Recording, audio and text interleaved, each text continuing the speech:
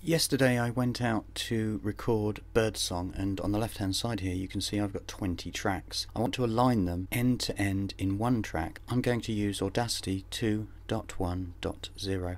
Although I have 20 tracks, I'm just going to do the first 5. Select them, drag them to Audacity, and you can see they've lined up from the 0. They're all on top of each other. There's an easy fix to this. We can do Edit, Select All, then Tracks, Align End to End. And now we have track 1 followed by 2, 3, 4 and 5. To save those as one file, File, Export, and then choose whichever you wish, in this case WAV file. And that's it.